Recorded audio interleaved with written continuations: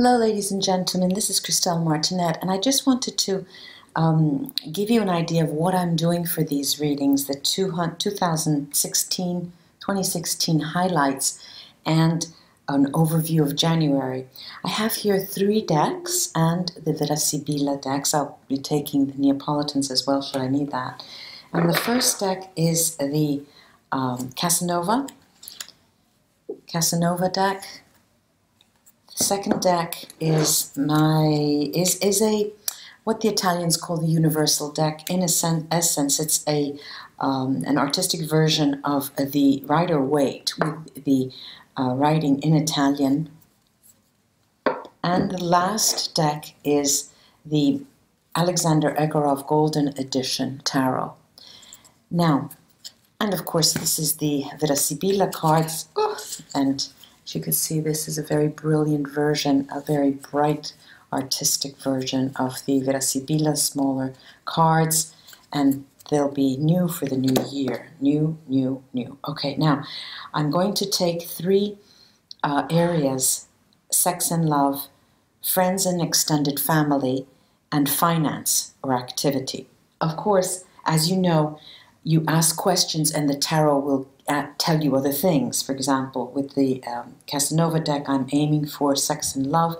With the Rider-Waite, friends and extended family, and with the Alexander Egorov tarot deck for the finances. However, I have found that especially these 2, the Rider-Waite and the Egorov, mix and match. So when that is the case, we'll talk about that. And then I take 3 cards, 1 from each deck, for the month of January specifically, and highlight with the Vera Sibilla and, if I need it, the Neapolitan deck. So here we go. Hi Libra, here I am again with this projection into 2016. I know it's far away, but we'll be including January as well. I have my decks here all pre-shuffled, and what I'll do is fan them, so I save time on the video. It may seem shorter, but it's really just a matter of the shuffling. And I'll take 3 cards from the Casanova deck.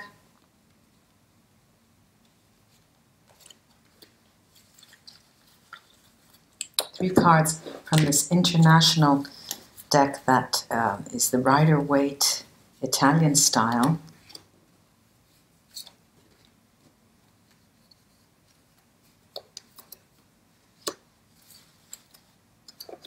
Libra.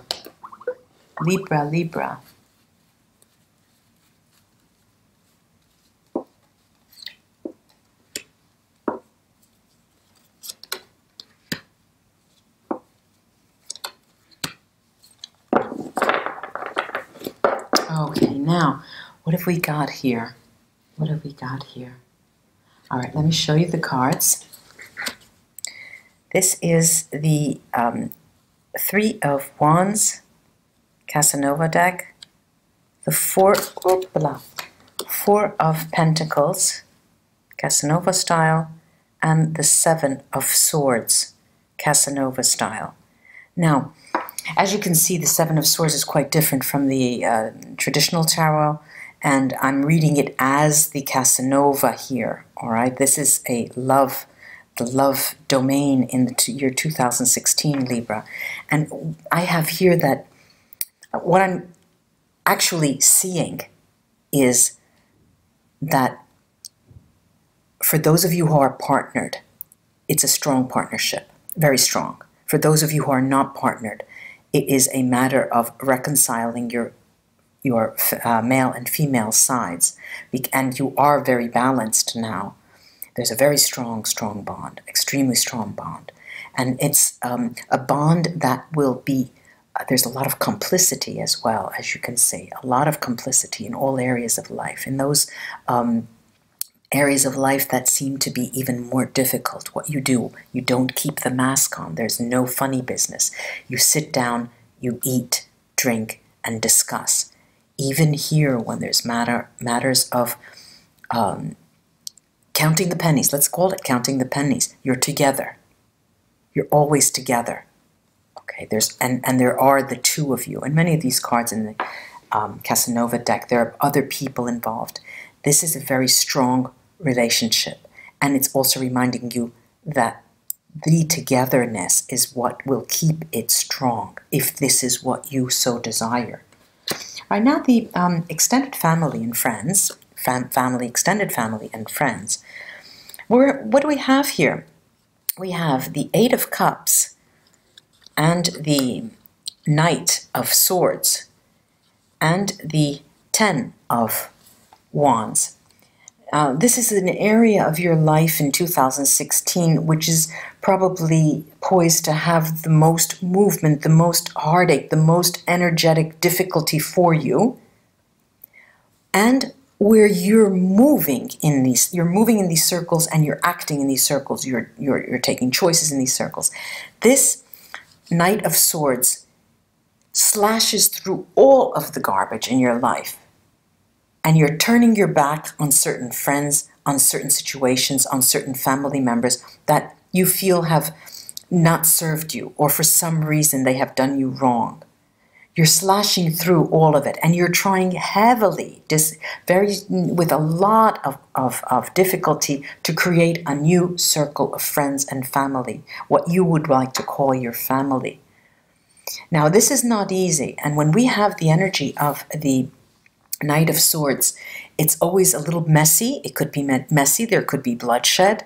You know, we have the cups that are left behind, but this may even lead to some things being cut that you may not have or should not have cut, you know.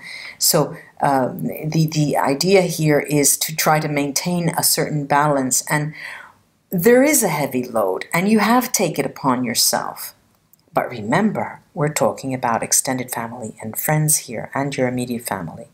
We're talking about an area of your life where you come from, your family, where you have come from, your friends, those who you have chosen to surround you with, and the extended family, those truly dear people in your life who have been very instrumental in your development. Now, you go around slaying like that and, whipping that sword around, causing a lot of difficulties, and you're going to be off balance. You'll be tipping off balance. So the idea here is, if you do want, these two people are turning their head, they're turning away. It's as if this year for you is a year that you want to make a clean slate. You want to definitely discern, distinguish an area for you, a home, a place where you can do anything that you like and know that you will be among friends and dear people, dear to your heart. Life is not always like that, lo and behold. So beware of that slaying process and bloodshed. We don't want any bloodshed, okay? So that will be foremost on your mind. I will take a couple of sibilas on that. All right, here we have the area that most speaks to finance, and we have the Star. The Star, the Nine of Coins, and the Nine of Swords. Now, these are two nines, and it's as if they are mirroring each other. The abundance and the wealth, you are almost fearful of it. It's as if you know where to go, you're afraid to go, because you're not used to it. And it has to do with this slaying process, this change, this radical change with the people who surround you. But there's this lovely star that shines on you, and it does give you a certain amount of success financially. If it weren't for your fears, okay, those of you who want to risk capital, there's always a balanced moment of equilibrium. I don't have to tell you what to do in the stock market, but balance is the watchword, and it's about hunches. It's about inspiration. It's about knowing what to do at the right time and having the liberty, freedom to move. Okay, and that's what you should be moved by and inspired by. Let me take 3 Sibila on this. These are all pre-shuffled, but I'll take them from in the deck.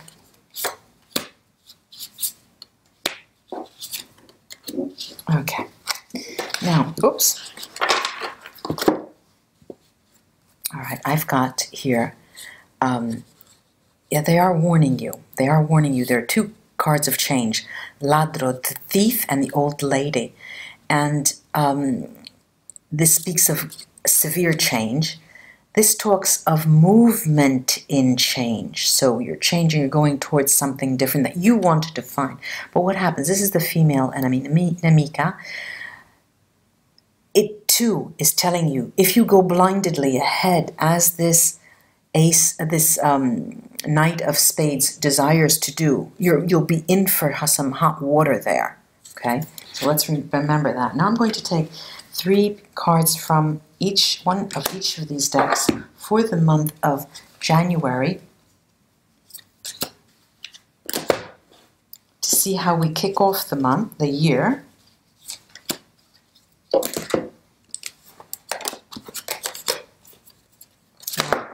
It's flying cards, flying cards. All right, now we have the Devil. We have the Ace of Pentacles, and we have the Hermit card. Now, this is the beginning of the year, remember, and it's, having read the others, this tells me that you're coming from, remember that we're coming from 2015. January is usually a moment when you make good intentions, you start making yourself promises. And what do we have here? You're coming from a very, very difficult place. A very difficult place. I don't even want to go there, but this is full of things. This could be addictions, this could be obsessions, basically obsessions with anything. People, substances, drugs, anything. There are obsessions there. Thankfully, very much thankfully, you are graced with this Ace of Pentacles, and you take time to illuminate what has gone down so you can understand it better for the entire year. These two are mirroring each other, and it's a good thing. This has created balance from which the spiritual Ace of Coins has come out. And as you can see, all of these domains are truly linked. It's not that you can talk about your love life without talking about your spiritual life, without talking about your family and your extended family and the people who surround you, and the way you earn your money, the way you pay your bills, the way how your hobbies bear fruits for you. They're all linked because spirit is one. And we are in a web, and we are truly linked. There's harmony. If in the past there was obsessive behavior and obsessions in general that has tipped over,